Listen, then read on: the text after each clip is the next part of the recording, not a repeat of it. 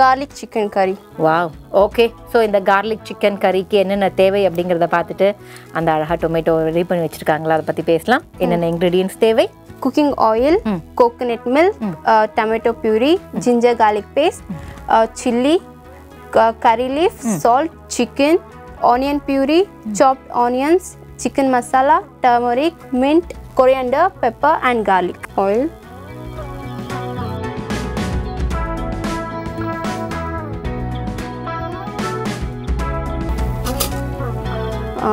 இப்போ நான் வந்துட்டு சாப் பண்ணியிருக்கிற ஆனியன்ஸ் போட்டுட்டு இருக்கேன். ஓகே, பார்த்து அப்புறமா green chilies போட்டுட்டு இருக்கேன். ஓகே, and then இப்போ வந்துட்டு நான் அது ஃப்ரை பண்ண போறேன். ஓகே, சோ இப்போ நம்ம குக் ஆயிடுச்சு. இப்போ நான் சிக்கன் ஆட் பண்றேன். ஓகே,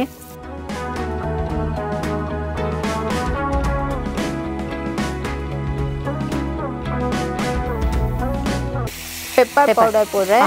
பெப்பர் வந்துட்டு காஃப்க்கு ரொம்ப நல்லது, கோல்டுக்கு ரொம்ப நல்லது. ஸோ நான் பெப்பர் ஆட் பண்ணிட்டு இருக்கிறேன். இப்போ அந்த ரா ஸ்மெல்லு கூட போகும். அந்த சிக்கன் மசாலா ஸ்மெல் இருக்குல்ல, அந்த ஸ்டிங்கிங் ஸ்மெல் எல்லாம் போயிடும். ஓகே, அதனால தான் நிறைய பேர் பார்த்தீங்கன்னா சிக்கன் ரொம்ப சாப்பிடாதவங்க கூட வந்து பெப்பர் சிக்கன்லாம் சாப்பிடுவாங்க. ஏன்னா அந்த பெப்பர் சிக்கன் அப்புறம் இப்போ நான் சால்ட் போடுறேன் கொஞ்சம், பிகாஸ் சீக்கிரம் குக் ஆகும். ஸோ எவ்வளோ வேணும் அவ்வளோ சால்ட் போட்டுக்கலாம். தென் இப்போ கொஞ்சம் கறி லீவ்ஸ் போடுறேன். பிகாஸ் இந்த கறி லீஃப் வந்துட்டு முழுசா போட்டா ஓரமா எடுத்து வச்சிருவாங்க. ஸோ நான் சாப் பண்ணி போடுறேன். ஸோ அப்படியே சாப்பிடுவாங்க. இந்த மாதிரி இருந்தா சாப்பிட்டுறலாம். கருவேப்பிலையா இருந்தா இட்ஸ் குட் ஃபார் ஹீமோகுளோபின் நல்லா வரும், ஹேர் க்ரோத் நல்லா இருக்கும், நிறைய அயன் இருக்கு அதுல, நான் கேள்விப்பட்டிருக்கேன். அப்புறம் இது அரோமாவும் நல்லா வரும் சிக்கன். ஓகே, க்ளோஸ் பண்ணிடலாமா? ஓகே, சிக்கனை நம்ம க்ளோஸ் பண்ணி வச்சிருந்தோம் ஏன்னா நல்லா சிக்கன் குக் ஆகணும்னு சொல்லி. இப்போ பேபி இப்போ கார்லிக் ஆட் பண்ணிக்கலாம். கார்லிக் உடம்புக்கு ரொம்ப நல்லது. ஆமா, டெய்லி கார்லிக் சாப்பிட்டா உடம்புக்கு நல்லது. ஓகே பேபி, ஸோ இது மூடி வச்சிடுறேன். இப்போ வந்துட்டு இது குக் ஆகுற வரைக்கும் நான் இன்னொரு பேன்ல மசாலா ரெடி பண்ணிக்கிறேன் கிரேவிக்கு. ஓகேம்மா, அது இங்கே பண்ணிடுவோமா? 2 to 3 ஸ்பூன்ஸ் போட்டுக்கலாம். ஜிஞ்சர் garlic பேஸ்ட் ஆட் பண்ண போறேன். கொஞ்சம் டர்மரிக், டொமேட்டோ பியூரி பண்ணி வச்சிருக்கிறேன் ரெடி.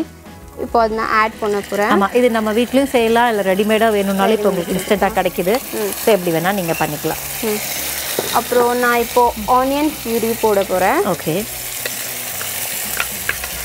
இது ரெண்டுமே வந்து ஈக்குவல் ரேஷியோ இல்லையா? Equal ratio. நான் ஒரு 2 ஆனியன், ஸ்மால் ஆனியன், 2 பெரிய டொமேட்டோ எடுத்துருக்கிறேன். ஓகே, ஸோ இது நல்லா ரா ஸ்மெல் போகணும், அந்த மாதிரி குக் பண்ணணும். ஓகே, குக் ஆயிருக்குது. ஓகே, ரா ஸ்மெல் எல்லாம் கொஞ்சம் போயிருக்குது.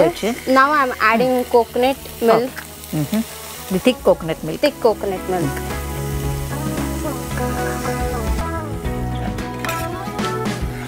இப்போ கொஞ்சம் கலர் சேஞ்ச் ஆயிருக்கு.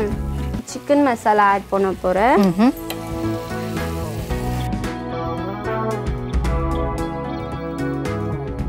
இப்போ இதுல நான் சால்ட் ஆட் பண்ணியிருக்கிறேன். ஸோ இதுல வந்துட்டு நான் கொஞ்சம் அந்த கிரேவி மசாலாக்கு மட்டும் ஒரு பிஞ்ச் ஆஃப் சால்ட் ஆட் பண்ண போறேன்.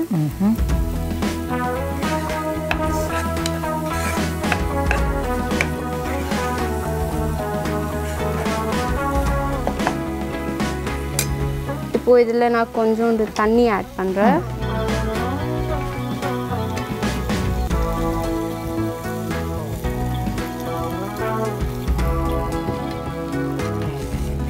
ஸோ இப்போ நமக்கு கிரேவி கிடைச்சாச்சு ஒரு வழியா. இந்த கிரேவி ரொம்ப வாசனையா இருக்கு. இது கிரேவி குக் ஆயிருக்கு. ஸோ இப்போ நான் வந்துட்டு சிக்கன் ஆட் பண்ண போறேன். ஓகே, அதுல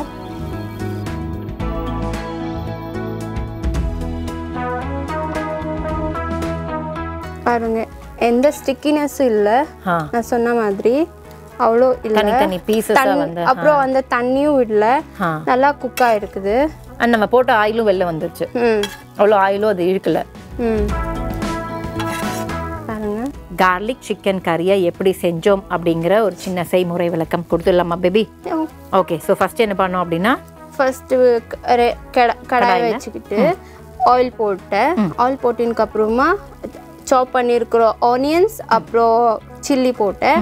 அதுக்கப்புறமா ரொம்ப ஃப்ரை எல்லாம் வேண்டாம், ஒரு மீடியம் ஃப்ரை பண்ணிட்டு ஆனியன்.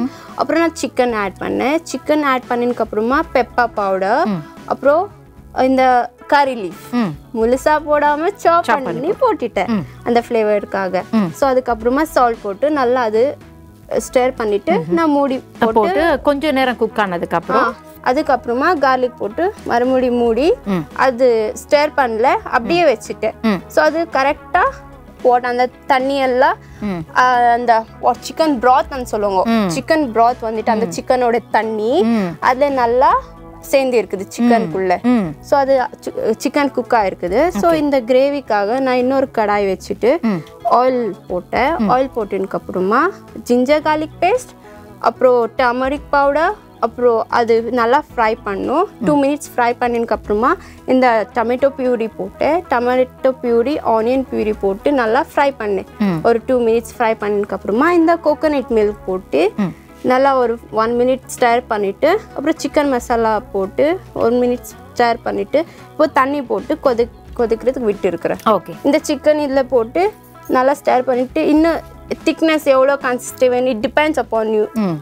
ஒருத்தருக்கு செமி கிரேவி வேணும், கறி மாதிரி வேணும், மசாலா வேணும், எப்படி வேணாலும் இது பண்ணிக்கலாம். ஏன்னா எப்படி நம்ம வந்து கோபி மஞ்சூரியனை வந்து ட்ரையா வேணும்னு கேட்போம், இல்லைன்னா கிரேவி, அது மாதிரி நம்ம டேஸ்ட். ஓகே, ஸோ அது மாதிரி நம்ம எப்படி வேணா பண்ணிக்கலாம். ஓகே பேபி, இப்போ நல்லா கொதி வருது. லாஸ்டா ஃபைனலா நம்ம வந்து கொரியாண்டர் அண்ட் மின்ட் வச்சிருக்கோம். கொரியாண்டர் மின்ட் போடுறேன்.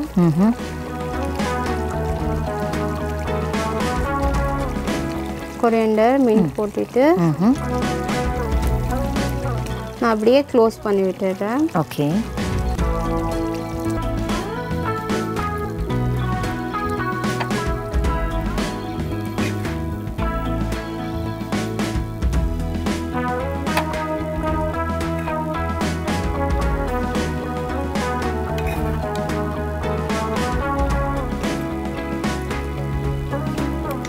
ஓகே. ஸோ இப்போது நம்ம என்ன பண்ண போகிறோம் அப்படின்னா டேஸ்ட் பண்ண போகிறோம். செம்ம சூடாக இருக்கு.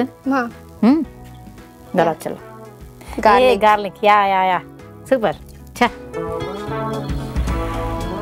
நான் சாப் பண்ணி போட்டிருக்கிறேன். ஸோ அது இந்த கார்லிக்கோட ஜூஸ் நல்லா வரும். பெருசாக போட்டு அது வாயில வரும், சில பேருக்கு பிடிக்காது. செம்ம கிரேவி.